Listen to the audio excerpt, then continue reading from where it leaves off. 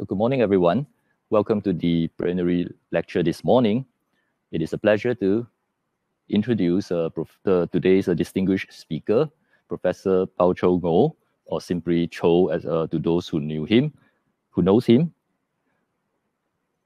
Châu is a Vietnamese-French mathematician at the University of Chicago, best known for proving the fundamental lemma in the Langlands program. He is the first Vietnamese national to have received the Fields Medal in 2010. Châu became a professor at Université de Paris-Sud in 2005 at the age of 33. That same year, he received the title of professor in Vietnam, becoming the country's youngest ever professor. Since 2007, Châu has worked at the Institute for Advanced Studies at Princeton, New Jersey, as well as at the Hanoi Institute of Mathematics. But since 2010, he joined the mathematics faculty at the University of Chicago.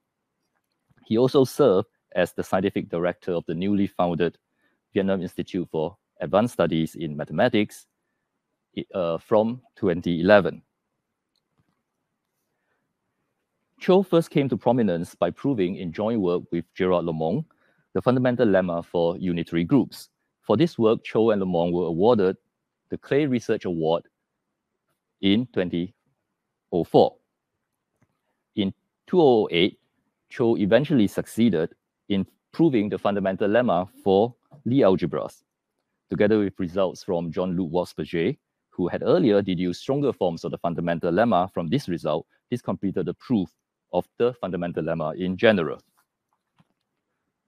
Chou's proof of the general case of the fundamental lemma was selected by Times as one of the top 10 scientific discoveries of 2009. Among the many honors that followed, he received the Fields Medal in 2010. And in 2011, he received the Legion of Honor from the French government. So without further ado, let's welcome Professor Bảo Châu Ngô to deliver his plenary lecture this morning. Hello, my name is Ngô Bảo Châu. I'm Professor of Mathematics at the University of Chicago. I'm very happy to be invited to GYSS this year in Singapore, virtually. So what I would like to talk to you is about the Riemann Zeta function and its generalization. So it's very central topics in number theory and in mathematics. It's been driving a lot of research in mathematics currently. Although we start really back to mathematical antiquities. From the day of antiquities, Greek mathematicians and philosophers were only very puzzled by the prime numbers. And one of the some discovery they made that there are actually infinitely many prime numbers, and they proved it rigorously in Euclid books Elements. I'm not going to repeat that proof. That's a beautiful proof based on the proof by Absurd. But actually, I want to move very fast forward time, I think classical period, where in which the Swiss mathematician Leonhard Euler gave a beautiful analytic proof. So Euler started this identity. When you see the screen, on the left-hand side, you have infinite series, sum from n to 1 to infinity n to the minus s. On the right-hand side, you have the infinite product over prime numbers. The factors are 1 minus p to the minus s and the whole inverse. Right? You can prove the identity very formally because when you expand the factor on the right-hand side, you get some infinite trigonometric series, and you can equate them by terms by using the fact that every natural integers has a unique prime factorizations. But that is the, however, a non-rigorous proof because we first had to establish convergence before dealing with infinite sum and infinite series. And indeed, in this case, both the left-hand side and the right-hand side are absolute convergent for any real numbers s greater than 1. and not convergent when S is smaller than 1. That he learned from the first principle in analysis. And and now you see that the main focus is on exactly on S equal to 1. When S equal to 1, on the left hand side you have this the harmonic series, and which is the sum of n inverse of n, which is not convergent, which is divergent. Whereas on the right hand side, if there are finally many prime numbers, it's obviously convergent. So if you assume there are finally many prime numbers, we end up into some very contradictions. That was Euler proof. We start with the fact that every integers have unique prime factorization, and by passing by analysis, by the divergence of the harmonic series, we arrive at the conclusion that there are infinite many prime numbers. And in this, you see that actually these identities, because the Euler product, play a fundamental role in the studying prime numbers. So this is the second slide, and where this function is what you call the Riemann Zeta function. Although that was Euler who the first introduced it. So what Riemann did is look at the same sum, n from 1 to infinity of n to the negative s, but now instead of s being a real numbers, we might think about it as a function of complex variables. Now s is a complex variables. So what changed? So on when the real property of s is greater than 1, nothing changed. Here you can have a absolutely convergent series, and this series can have the Euler product, is product of on prime p of the Euler local factors 1 minus p to the minus s, the whole to the minus 1. But what is very interesting is when you think about complex variables, is that this function can be analytically continued. That you can extend, you can prolongate the function zeta on the whole complex plane. With, of course, it having a point at s1 to 1. Right?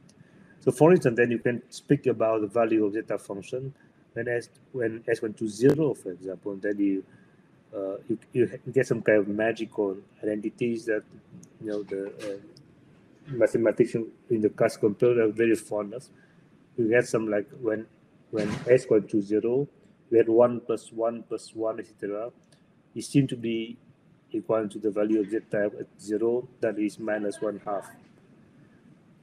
And you take s equal to negative 1, it's even more curious.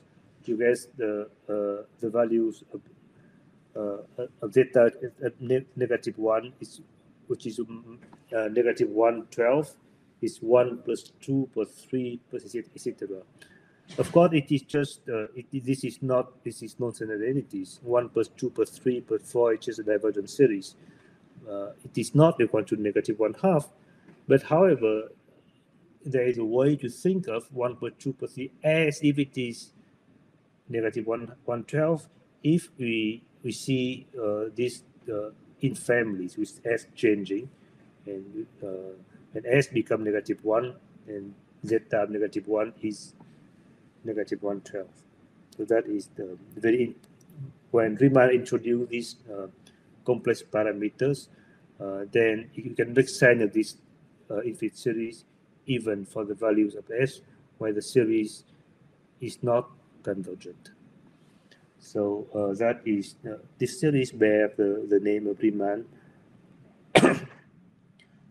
So in keeping studying prime number p, it's actually a very interesting thing to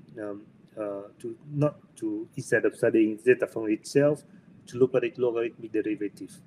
That is zeta prime of s over zeta of s. And when you expand it, you get a sum, again, if it's sum from n 1 to infinity of lambda n over n to the s. where lambda n is called von Magogne function, which is equal to log p if n is a power of p and 0 otherwise. So, for example, lambda of 6 is going to be 0 because 6 is 2 times 3. So we only keep the values n prime or square wave prime or cubic power prime, etc. So on the right hand side, we essentially you get the sum over primes and power of primes, and that is how you can study the distribution of prime numbers. So the prime number theorem, that is one of the big theorems in number theory, that's saying that if you count the number of prime numbers less than or no more than some given real number x, positive number x, then as x goes to infinity, now pi of x is approximately x over log x, which means that the ratio of pi of x and divided by x divided by log x in 10 to 1 as x goes to infinity. And so that is actually the subject of the papers, the only single paper that Riemann ever wrote on number theory, but really marked the beginning of modern number theory. And his papers is on the number of prime less than a given magnitude. So you want to have estimate asymptotic behaviors, understand asymptotics of this function pi of x.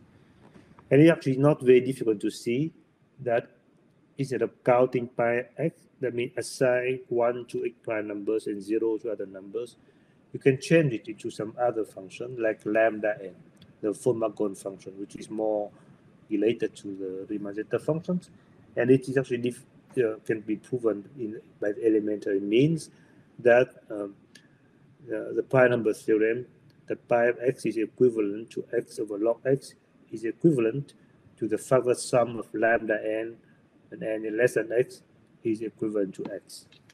So that so instead of just counting prime numbers, we're going to count with weight given by the von Magogne function, which is equivalent and which is more accessible by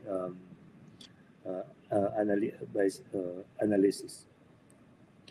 So in general, when you look at some Dirichlet series, that the sum of n to the minus s, but weighted by some arithmetic function, a of n, and we assume that this series can converge when the real party of s is greater than something like sigma 0.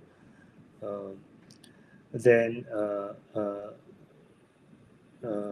by the Perron formula, you can see that the sum of an, so this sum of this arithmetic function an, can be computed by the integrons of the function GS over some vertical line, right, when it is after convergence. And now the trick to estimate this sum is going to use analytic continuation. So instead of integrate on this line, we are going to move the integration line to the left, to the area. As you know, the further you can move, the better the estimate you can get on this sum of arithmetic functions.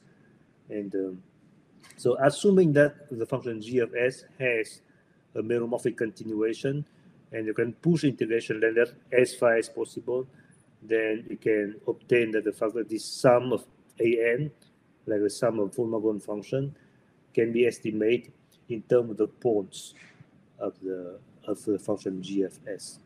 So by this thought, I think this is basically the ideas, the big idea of Riemann. You can estimate that the points of the log, the derivative logarithmic of von zeta, this have single component as 1 to 1, as much as von zeta, and it have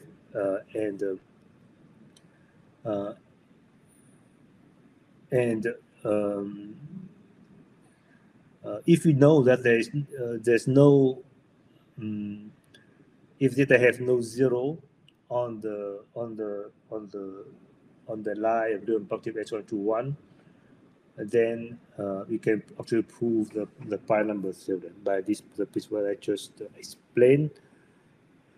But if you can push this further, not just a little bit away from the line S1 to 1, but go further, to the critical line Riemann positive S1 1/2, then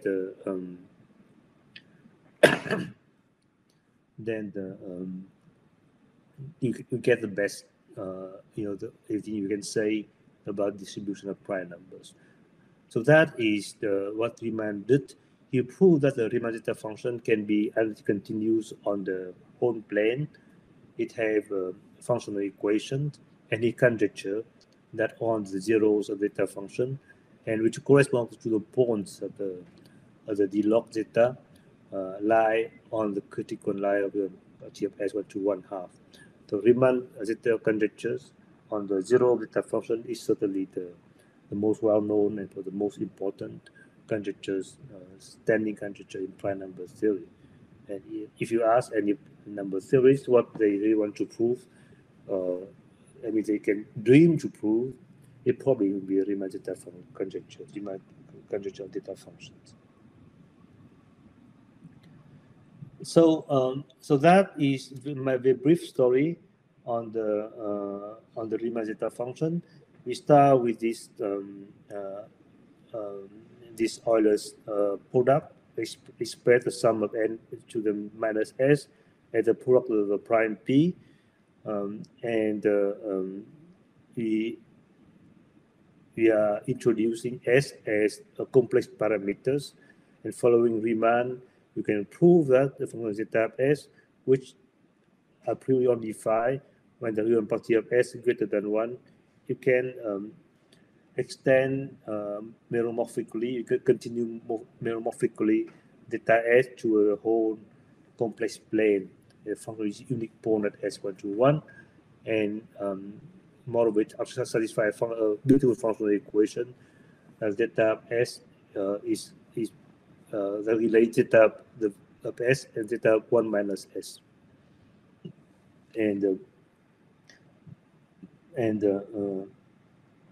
the prime number theorem, that is how many prime less than some given magnitude is can be approached by finding the points of the logarithmic derivative of zeta, because this zeta prime s over zeta s is can be expressed as the sum of the lambda n over n minus s, where lambda n is the Fermat function that basically count prime numbers. So the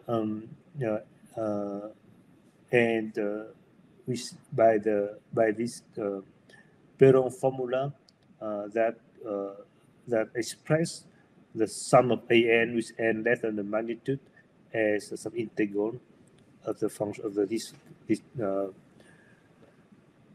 complex analytic function on some vertical line, and then you can pushing the integration line to the left. You can have very good asymptotic expression of the sum of an if we know the location of the point of the function g, in this case of the d log d zeta. And so the points of the logarithmic derivative of zeta corresponding to the zero from z zeta. So that's why we really want to know where are the zero of the zeta functions. And the Riemann conjectures that they are, except some trivial zeros of the negative integers, they are all located on over the of the Riemann line of symmetries at the Riemann party of s even 1/2. And now let me discuss some very related function that had to do with the question to count prime numbers in some given arithmetic progression. So for that, we fix some integer n called a conductor, and fix some character of the group of z mod n z star. If, for example, n equal to 3, you can take chi of n is 0 if n is a multiple of 3, and 1 if n congruent to 1 more 3, and negative 1 if not. And then you can form the Dirac L function, the very similar looking sum of n to the minus s, but now weighted by this directly character chi of n, and the same proof as Riemann for Riemann Zeta function. One can prove that this function, the Dirac L function, can be continued holomorphically, so there's no points over a whole complex plane, and also satisfy a functional equation relating s to 1 minus s. And Dirac also proves that infinite many prime numbers in this arithmetic progression from even the fact that this function has no point at equal to 1. So one can ask how it is a simple. Can we have other function like Riemann Zeta function or Dirac L function, which are obviously very prominent piece in the classical number theory. So when you move toward the 20th century, when we start studying a very beautiful object, the modular forms, the first invented by Henri Poincaré. So modular form on the half plane, complex half plane, H of real party of imaginary party is greater than the positive. It satisfies some kind of symmetry that F, when you apply AZ plus B, CZ plus D, then they're essentially unchanged. As I recommend that the change is given by this sequence factors called the modular character CZ plus D to K. And for A, B, C, D, some integral matrix. And such form will have a Taylor expansion because of, for example, if gamma is all integral matrices, then Fz can develop into some Fourier series, so an to the exponential 2i, p, and z. And then you can also consider this Dirac series by taking an to n minus s. And what has discovered Hecke, this Dirac function, Dirac series, also have meromorphic continuation and satisfy the functional equation very similar to the Riemann Zeta function and Dirac L function. And this is this astonishing fact has really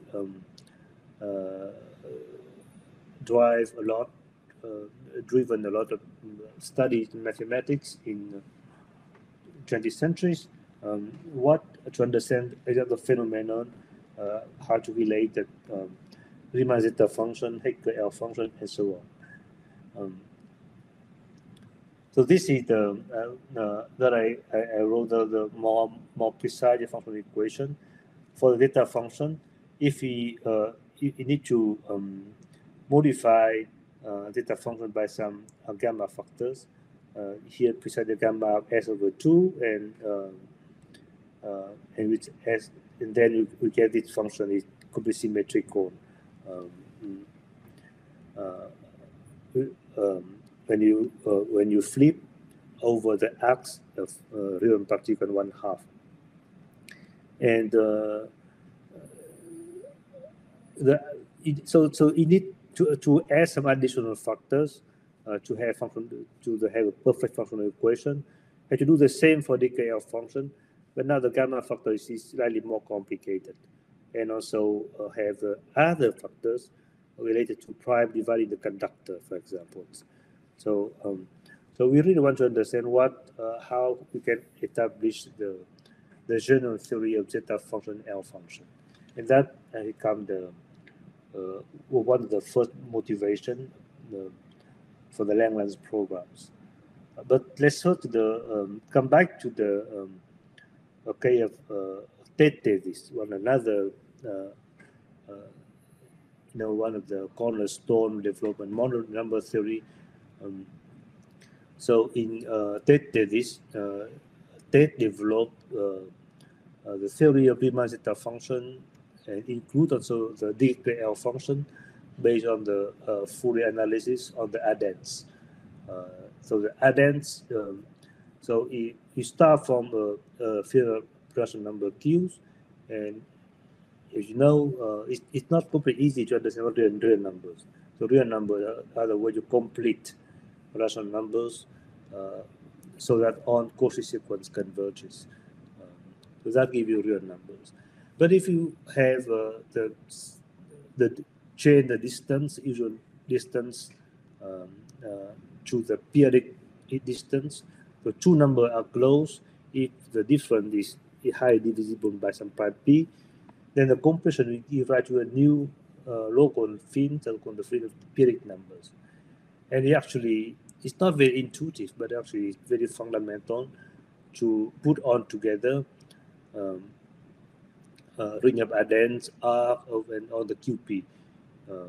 And here I because these lectures I couldn't define properly, so it's not the whole product, it's about the rest of the product. We have to put some condition to make sure that A remain a locally compact, and Q is going to be a compact discrete subfield of subgroup of A. And now by the way that proceed is to use Fourier transform on Riemann and QP and do the Melian transforms, and these give and also apply the Poisson summation formula to the co-compact discrete subgroup Q inside A, and that gives rise to the functional equation.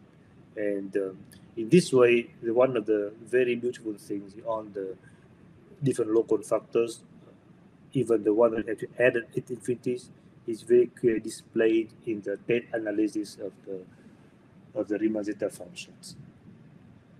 So now Langlands is a way to how they have given proposed a very general framework how to understand properly the generalization of Riemann Zeta function, of L function, of DKL function, of HKL function, and also the ideal approach that Fourier analytic proposed by John Tate.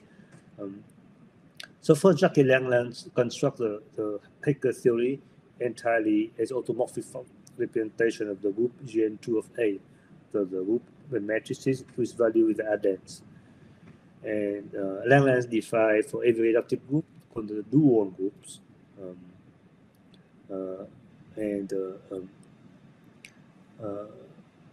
The dual group is very important in the way that the dual group is somehow classified representation of the groups.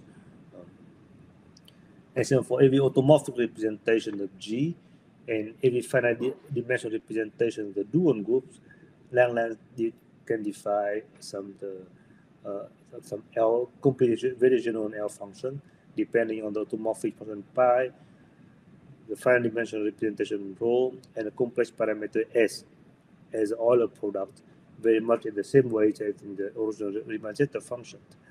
And now the question is, of course, so this definition really encompasses on the known L function before, Riemann Zeta function, DKL functions, HKL function, and so on. And it gives the great generalization of that. But the question, the very important question is how can you prove that this L function satisfy the same properties as Riemann Zeta functions? For example, you can prove it in monomorphic continuation and prove a functional equation. So that still remains some of the most important questions in the Langlands programs. So the important case known is due to Riemann and Jacquet, who generalizes work of Tate. In the case of G equal to GLN, the group full general linear group, and rho the standard representative of dual group of GLN, which is GLN itself. And so Langlands, in his, he really landmark papers called the problem automorphic forms, proposed a couple of conjectures. He proposed definition of random dual groups. He proposed definition of automorphic L function. He put conjectures of peromorphic continuation and functional equations. But then he posed another conjectures, which is very much in the way, in the continuation of this, called the factorial conjectures. And I cannot explain here the exact content of these conjectures, but they roughly say that all automorphic L functions are the standard L function of GLN that have been constructed and studied by Goldman-Jacquet. So that can reduce the factoriality conjecture to reduce the general case to the standard case that's been known to the usual Goldman and Jacquet. So another pillar in the Langlands program is the Langlands reciprocity conjectures. Let's say that on L function, the zeta function we can encounter in number theories called hash zeta function that are attached to algebraic varieties are also the automorphic L functions. So that is a consequence of the reciprocal conjectures, but that is how you can phrase this in terms of L functions. So that is very important because, for example, in the you certainly have heard about this great achievement of mathematics in the early 20th centuries when Andrew Wiles finally proved the last theorem of Fermat, and he proved it by a very complex apparatus of mathematics using an elliptic L function, elliptic curves. But for doing that, one of the things you need to prove is that actually what he proved is that the L function attached elliptic curve is also some L function attached to the curve, the modular form that's studied by Hecker. And so this is somehow, this can be seen as a special case of the general reciprocity conjectures. So all this fit very well together, and it seemed to give us through this this concept of L function that come on the way back to Euler and Riemann, a way to connect and deepen a lot of mathematics, analysis, representation theory, representative groups, and arithmetic, the study of differential equation,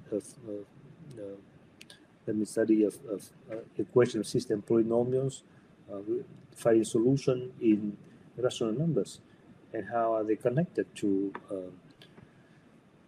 analysis, to automorphic representation through this beautiful but seem very mysterious concept that has the L function, which are generalization of Riemann Zeta functions. And there's a lot of things to do, and I really hope some of you will join us to study mathematics and especially to study Riemann Zeta function. Thank you very much. Okay. Thank you very much, Professor Ngô, for the fascinating talk that takes us from Euclid all the way to present-day Langlands. And so here now we are at the Q&A session. I hope the audience have enjoyed the talk. If you have any questions, please send them in through the online channel. And Professor Ngô and I have known each other for close to 20 years. It's a bit awkward to talk to him in a very formal way. So maybe I'll dispense with the formality and just address him by his first name. So Châu, thanks very much for joining us. Let me see if there are any questions that come in. Okay, so I guess we are still waiting to see if anyone have any questions. Maybe I will start with a question for you. Yeah, so I was wondering, Châu, in your opinion, do you think it would be more interesting for mathematics if the Riemann hypothesis, which you mentioned in your talk, is proven to be correct or is proven to be false? I mean, which one do you think excites you? Which scenario excites you more?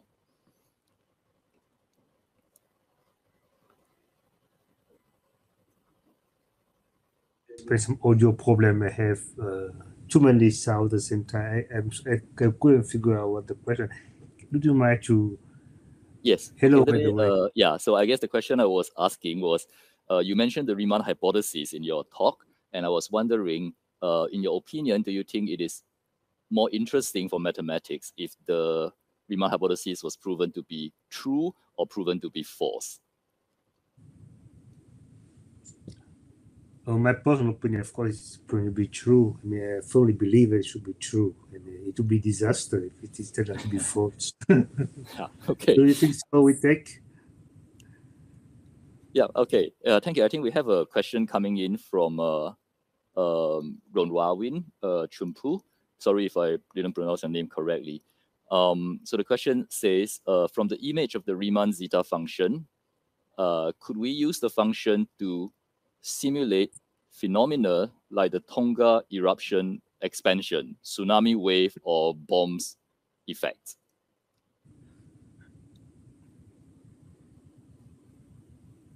Yeah, it would be a very interesting thought. I'm not sure that I'm not sure you should do it, but obviously it does some point of zero with the function. Looked a bit like a lot of explosion of the, but I frankly I do not know. I do not know if the function could be used to simulate a natural disaster. I think it's already busy enough to keep an eye or to doesn't need the mystery of prime numbers. It's probably good enough for the Riemann Zeta function to doing just that. Okay, thank you. If there are other questions, please just send them in to the online channel. And in the meantime, maybe Cho, I can maybe I can ask another question while we wait for the questions to come in.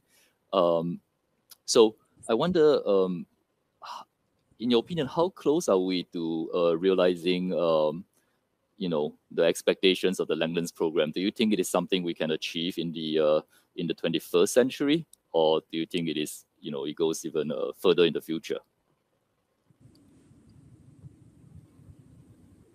I mean, I'm pretty optimistic about Langlands program. I don't think that is something like it. I think it's clearly you have a lot of. I mean, you are making progress all the time, substantial progress, and we don't have clearly a strategy or a view on how to get the complete answer finally. But it make constant making a progress, and yeah, I'm sure that it's going to keep us busy for a while. But it's not like Riemann. It's very different, like from the Riemann hypothesis, which basically make no progress in a lot from a very long time. So I remain very optimistic on the Langlands programs. I mean, maybe once we would solve on the question with Langlands pros, would be new question would pop up. Yeah, so in your opinion, you feel that the Langlands conjectures might be established first before the Riemann hypothesis? Oh, definitely, I think so. Yeah. Okay. Let me just take a look and see if there are some questions coming in.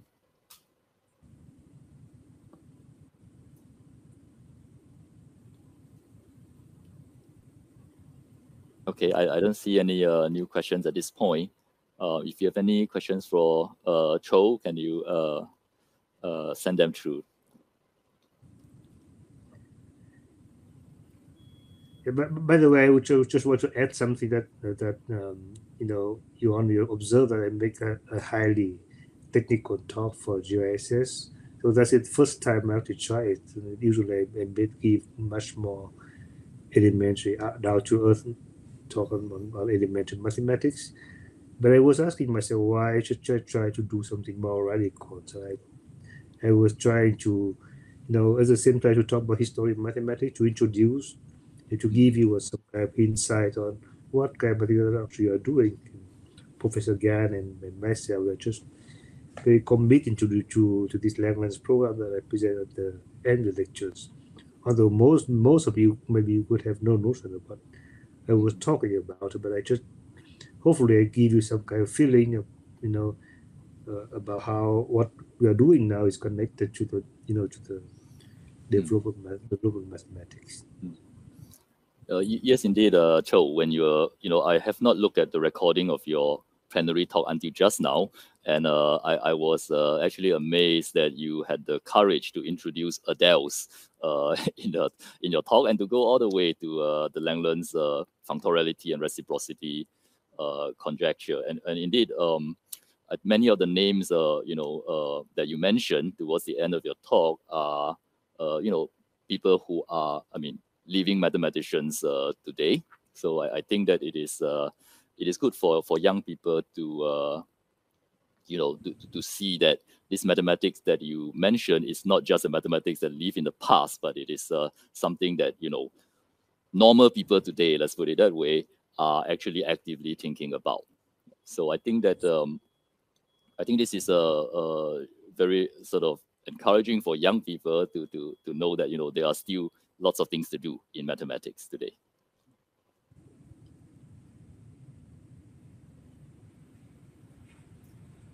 Okay, so I do not see other questions coming in at the moment. Maybe I'll ask a separate question, which is maybe just tangentially related to your talk, which is that maybe you could share with us what your research focus has been since since the fundamental lemma.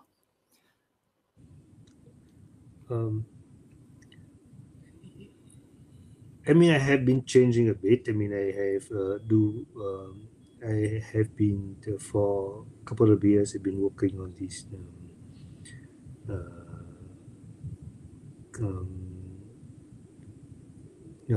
Costerman sheaf, for example. This is kind of one of the a beautiful object that I've been very curious since my PhD time, and then I did have a fun time to work on this with ZYU and look at Handlot. And then later, I encouraged by Langlands, I have been trying to study functorialities and from many different perspectives. So that it become one of my main, occupations nowadays. With trying to realize this functional equation that I mentioned in my talks. It's very a lot up and down. For a couple of years. I don't think I've made a lot of progress, but every time I feel encouraged, something new happens. So it's keep the hope alive somehow. And on other direction, I was doing something completely different, unrelated. I was studying on the more like in complex geometries, question related to Hitchin vibrations, in my world fundamental lemma, Hitchin vibration come to merge with automorphic forms through the fundamental lemma. But now I was studying both kind of different from the Hitchin vibration from more complex geometry perspective and functional equation by the more traditional automorphic method. Yes. Thanks. So we have one question coming in. I think we maybe have time for just this one last question. This is from Samav Kapoor, and he asks, what do you think is a wise way to approach a really hard problem in math, like this conjecture? Yeah, I keep saying that. There's it should be very wise in trying to approach a hard problem. You need to before starting working to invest your time. You need to think that you do have some kind of chance to do it. Some very little chance, not big, but you need to have some chance. You need to have some kind of a beginning of new ideas or new approach, a new view of the problems. Otherwise, it's very difficult. Otherwise, if you keep trying to do what other people did, the chance is kind of very is not high. When I was I spent a lot of time with the fundamental lemma. It took me in the whole it took me 10 years to do it, but For the very beginning, I think I got a chance. Even it was not big at the beginning. It just keep growing after that, because I had a kind of new method that people have not tried before.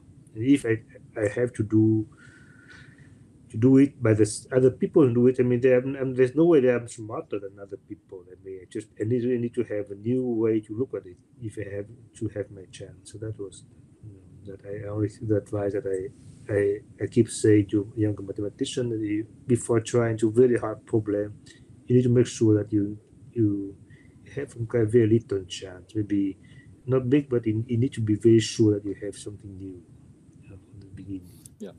Thanks, Cho. I think actually there is still time to squeeze in one other question. So here's an interesting question from I think a Vietnamese student, Tron Ha Kwan. He asked if there is a connection between the Langlands program and fundamental physics. Yes, I think there are elusive connection. I mean, from the very beginning, from the very mathematicians start working on infinite dimensional representation Lie groups by the motivation from physics. The first people who work on this question are actually physicists. So the birth of the modern theory of automorphic representations has some connection with physics, and although it doesn't make appearance from now and then, you see automorphic form representation appearing on physics literatures, on the Einstein series, and so on. And for the kind of question that I was studying, fundamental lemmas, definitely physics will play a big role. But the first people who actually introduced this moduli space to mathematics, British mathematician Hitchin, he was studying some the Higgs bundles in some kind of simplified mathematic ways that give you this modular space Higgs bundles. It's really Higgs. The name is the same as the Higgs particles. Of course, by the end, it doesn't have much to do with Higgs particle, but the line of thought started from there, and also somehow it really have the feeling that it's not the same thing, but it's very much like there's some kind of very striking similarities that it's the same patterns that appear both in physics and in Langlands programs. And also this has been made more concrete somehow by Edward Witten when he gave some kind of physicist solution to the geometric Langlands conjectures. Thanks for sharing your thought, Cho. I think that we are out of time here, so I think it's time to bring this Q&A session to a close. Thanks for joining us again, and we hope that you'll be able to visit Singapore at some point in the near future. I hope it too. Thank you, Vitek. Yeah. Okay. Bye-bye. Bye-bye.